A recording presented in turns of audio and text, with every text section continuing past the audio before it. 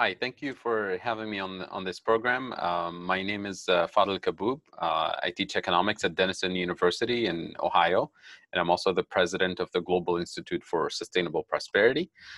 Today, I want to talk about the concept of economic and monetary sovereignty, and I'm engaging in this conversation with an MMT lens, applying modern monetary theory to talk about the realm of possibilities for developing countries in general, for countries in Latin America in particular.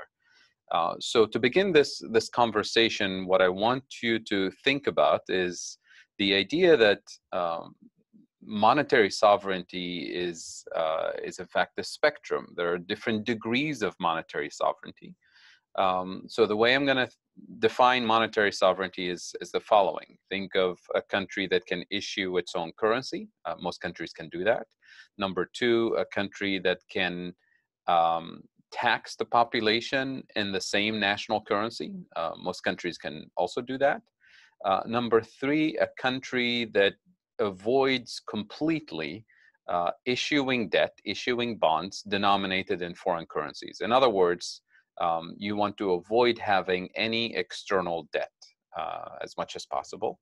Number four, think of a country that follows a flexible exchange rate regime as opposed to a fixed exchange rate regime. So if you have these four components, you have a very high degree of monetary sovereignty. Think of countries like the United States, Canada, Japan, the UK, and so on. But if you don't have these four components in place, it doesn't mean you have zero monetary sovereignty. You have some degree of monetary sovereignty, and the level of your monetary sovereignty depends on how much external debt you have, for example. It also depends on how badly you need to fix your exchange rate to the dollar or to the euro or to the British pound or to some other foreign currency or commodity like gold. In other words, can your economy withstand an external shock, an exchange rate depreciation, without your government having to sacrifice public health or public education or national priorities like access to education and things like that? So the concept of monetary sovereignty allows us to think of the degree of economic independence and self-determination in public policy. So now that we have this concept, think of this spectrum of monetary sovereignty where on the one side you have countries like the United States, Japan, and Canada, and so on. And then on the other extreme end of monetary sovereignty, you have countries that completely gave up their monetary sovereignty, like the member countries of the Eurozone, who gave up their monetary sovereignty. Think of a country like Ecuador that dollarized its economy and doesn't even have the capacity to issue its own national currency. But most countries that we're thinking about in terms of economic development are somewhere in between, in the middle of that spectrum, depending on how much external debt they have. So it turns out one of the key drivers of weakening your economic sovereignty is external debt. And when you dig deeper into the root causes of external debt, you realize that it has to do with three core components. And here I'm generalizing for most developing countries. These components are, number one, the lack of food sovereignty. In other words, countries that end up importing a lot of their food. Number two, a lack of energy sovereignty. Countries that end up importing a lot of fossil fuels in particular to fuel their economy. And this is also true, by the way, for countries who are net exporters, who are exporters of oil, oil and gas, because they end up exporting crude oil and then importing refined petrochemicals like gasoline and kerosene and petrochemicals of different kinds. And number three, which is related to this crude oil versus refined petroleum products. Number three, it's a deficiency in the industrial system where you have a country that typically exports low value added content and imports high value added content. In other words, you have a country that on the surface of it looks like it's exporting cars or it's exporting computers or exporting industrial machinery. But in reality, it's actually importing all the technology, all the components, the intermediate goods, and is simply playing the role of an assembly line for the global supply chain. And in that sense, the contribution of that country is simply the cheap labor that goes into assembling the final product. So you're importing high value added content, you're exporting low value added content, you're losing in the long term. So if you take these three components, food sovereignty, energy sovereignty, and this value added mismatch, you have a constant pressure in the form of trade deficits, and that materializes eventually in a depreciation of the currency relative to the dollar. And that depreciation, if left unchecked, will immediately hurt the consumers at the local level, because now your food imports, your energy imports, your imports of basic necessities like medicine will become more expensive for your domestic consumers. In other words, you're importing inflation. In other words, you're going to have lots of social unrest, possibly uprisings when people can't afford food, can't afford healthcare, can't afford transportation or heating or cooling their homes. So in order to avoid this social unrest driven by this imported inflation, most countries, typically their central banks, will intervene to artificially fix the exchange rate. And the way they do this is by borrowing US dollars to help sustain the exchange rate.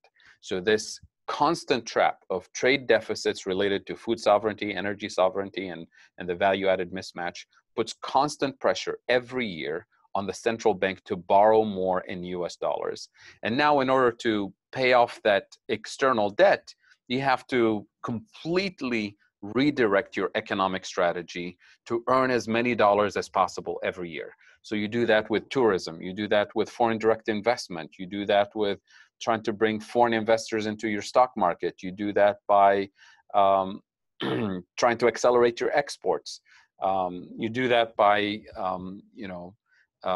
attracting as many foreign investors as possible. So now your economic policy strategy is focused on prioritizing the needs of tourists, the needs of foreign investors, the needs of multinational corporations in order to raise the dollar revenues to do it. And it turns out that those strategies are actually a trap. And I'm going to go over these 5 key strategies that most people usually think of in terms of economic development. Number one, let's start with tourism. The problem with tourism is, yes, it brings in dollar revenues, but you have to, you end up importing more food to feed the tourist. You end up importing more energy to transport and heat and cool the hotels for them, and transport, the food and equipments needed for the tourism industry. So you end up actually losing even more from tourism, especially if you specialize in cheap tourism, right? You're racing to the bottom because you're competing with 120 other countries that also have a beautiful country with beautiful weather and so on. So the tourism strategy, if you include the real cost of tourism, is actually not a good strategy. It's actually a trap. Number two, foreign direct investment. You end up, racing to the bottom, lowering your standards for health and environment and labor standards to attract multinational corporations who are coming in essentially to take advantage of the assembly line status that you've established in your industrial system. So you end up importing all the components, producing whatever they produce with low value added content, and then the profits from the industries will be repatriated anyway. It's not going to be reinvested in the country. So FDI is also a trap in this sense. Export-oriented growth, trying to encourage as much of your industries to export as much as possible, and that includes extractive industries for mining, for example. It turns out if you specialize in low value-added content, those export industries will import all the technology, all the capital, all the intermediate goods, and end up exporting low value added content anyway. But in the process of encouraging exports, you end up subsidizing their electricity bills. You end up subsidizing their labor costs. You end up subsidizing entire industries that are not actually helping you to reclaim more of your economic sovereignty. In terms of the focus on privatizing state-owned enterprises, because the idea is you sell the telecom company, you get millions of dollars to help you pay off some of your debt. It does work as a band-aid solution, but once you privatize the telecom, the water company, the electric company, you can't privatize them again. You spend the money in 2 or 3 years, and then you're back to square one. That's not a long-term strategy. The idea of attracting foreign investors to your financial markets, you end up manipulating your interest rates, your monetary policy in order to attract foreign investors to your stock market. Who's going to come to your stock market as opposed to going to London or Tokyo or New York, where they have higher standards for regulation, maybe even higher taxes. So you end up attracting them by lowering the tax rate, eliminating capital controls, and targeting inflation, which is what they want. You end up essentially attracting speculators primarily. Real long-term investors are not interested in economies that manipulate their exchange rates and manipulate their interest rates for short-term economic boost. So you end up with a financial crisis as soon as those speculators leave your economy. So what we're talking about here is developing an economic development strategy that moves away from these 5 strategies that we've tried for decades in most countries in the global south, Latin America in particular.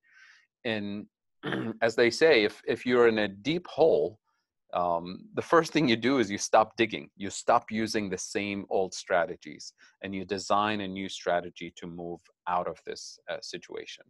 And I'd like to suggest that MMT provides a framework that allows us to do this. So there's no way we're going to address the root causes of this lack of monetary sovereignty, of the lack of economic sovereignty, unless we address the issue of food sovereignty, the issue of energy sovereignty, and the issue of low value added content of industrial production. And we're not going to do this unless we invest in mobilizing domestic resources to invest in sustainable agriculture, to reach a level of self-sufficiency, to invest in renewable energy production domestically, in order to, number one, fight climate change, but and improve quality of life, but number two, acquire a level of energy sovereignty that allows you to set your priorities and stop the bleeding, so to speak, from your trade deficit pressure point that's leading to this, importing of inflation component, the pass-through effect of inflation.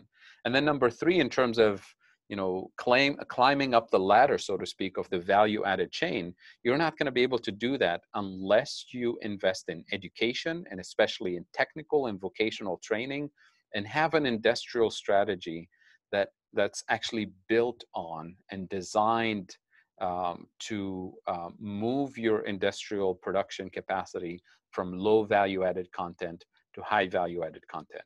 Ideally, you'll do that in partnership with universities, with commitment to fund research and development in strategic areas that allow you to acquire a stronger degree of economic resilience to these external shocks. So one way to think about, how do we fund these things? Because that's usually the question that we hear. Where does the money come from? Well, the conventional thinking about the capacity of the government to spend is usually tells us that government spending is limited by its taxing capacity and by its borrowing capacity. So think of this being the fiscal policy space. What MMT is saying, what modern monetary theory is saying, is that government spending is not limited by tax revenues or by borrowing capacity. In fact, the fiscal policy space is much larger than that, but it's not unlimited. There's a limit to it. So the real limit to government spending capacity, or the fiscal policy space, is the risk of inflation. And the risk of inflation is determined by two key factors. The first one is the availability of productive capacity. In other words, if we run out of equipment and skilled labor and materials to produce more stuff, then we'll start seeing, upward pressure on prices and inflation risk. The good news about this risk of inflation is that with industrial planning and industrial strategy and investment in strategic areas, we can start to increase the availability of productive capacity. We can train more doctors, we can train more nurses, we can build more equipment and materials. So you have to plan ahead for those kinds of limits. The second source of inflation, which is extremely important, is that inflation can happen also because of too much abusive market power, where you have corporate interest in key areas of the economy. It could be healthcare, it could be in the energy sector, it could be in the transportation sector or the real estate sector, where you have key players who can raise prices because they can, or in other words, because we let them, because state government regulators allow them to get away with raising prices and abusing their market power and the economy. And that kind of inflation, we're not going to eliminate it by spending less, by implementing austerity policies. That kind of inflation, you get rid of it by taxing and regulating their market power out of existence. In other words, you make those markets more competitive. In other words, you reclaim the democratic process, where elected officials who are the regulators can actually use the power of the state to regulate market conditions in order to increase the fiscal capacity of the government. So here, when we say we tax and regulate corporations, we're not taxing them in order to generate revenues for the state to fund its activities. So MMT decouples the spending from taxing. Both are important functions, but they're not necessarily linked. So we spend on the national priorities to improve our capacity to produce. We invest in strategic areas like health and education and infrastructure and renewable energy and food sustainability and so on. And then we tax to decarbonize the economy. So tax fossil fuel companies and regulate them, not because we need their money or their permission to transition to a clean economy, but because we want to decarbonize the economy. You tax the oligarchs, not because we need their money or their permission to fund education, but because we want to protect democracy from oligarchy. You want to reduce their power and influence in politics, and that's an important function of taxation. You tax, financial institutions that have abusive market power, not because we need their money or their permission to fund public health, but because we want to reduce their power and influence in the economy, because we want to reduce inequality. So there's all kinds of reasons why we should tax on the top end of the income groups, but none of it is related to funding public education or health or infrastructure. So in order for us to think strategically about building economic resilience and economic sovereignty and monetary sovereignty, number one, we have to identify the root causes of the lack of economic sovereignty. Number two, we have to design public policies that help us build capacity and build resilience in those strategic areas. And number three, we have to recognize that there is a direct connection between the lack of fiscal policy space and the level of corruption, the level of abuse of market power, where you have to elect public officials who are ready to take the challenge of regulating potentially people who contribute to their campaigns, people who contribute to their political parties. And this is the essence of corruption, even though most of the time it's not designated as corruption, it's designated as campaign contributions. But you have to recognize that politicians are not going to bite the hand that feeds them. In this case, it will be, large corporate interests from energy companies and so on. And finally, I'll close by saying that in developing countries in particular, you have, and it varies from country to country, you have situations where the government gives exclusive import licenses to individuals to bring in strategic resources like medical equipment or medicine or key food items. And those individuals accumulate large political capital and economic capital that puts them in a position where they block the development of any domestic industry that challenges their economic interest. And they'll use political leverage, obviously, to do so. So again, if we aspire to live in a democratic society, then we have to have a political system that's willing to tame down the economic interest and political interest of state-created monopolies, essentially through the licensing system. Number two, you have also exporters who have exclusive privileges in developing countries, because the last 30 or 40 years where we have this obsession with exports and encouraging exports, exporters also developed a huge economic and political weight in most developing countries, where they're giving exclusive privileges for having offshore bank accounts and foreign currency bank accounts, because they're bringing the export revenues, they're bringing US dollars to the economy. So that's also another extractive industry, you can think of it this way, that needs to be tamed, because they will also block the development of domestic